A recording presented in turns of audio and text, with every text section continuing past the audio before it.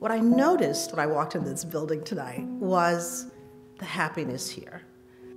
Tonight, to me, is about love.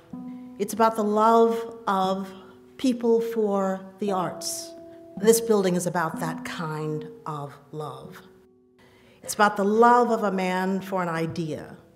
Richard Fishman had an idea, and he could not let go of it. Thank God.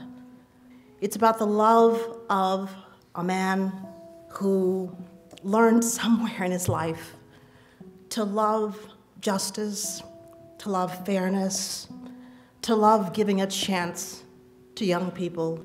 Thank God for that love, because that brings us here tonight as well. So we owe an enormous debt of gratitude to Marty Granoff for the love that he has given to us here at Brown.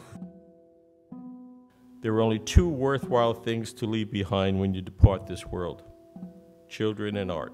The arts speak to the soul, to the human condition and spirit, to that indefinable part of everyone that wants to sing and soar and express themselves. Hopefully this building will be responsible for nurturing and developing that spirit for generations and generations.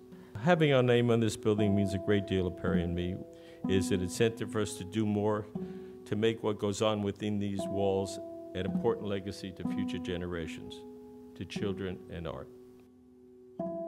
Marty and Perry, I know I speak for everyone at Brown when I say how much we love you, and how fortunate we feel to count you among our greatest friends. I hope you and your family take great pride in the work undertaken in this very beautiful building.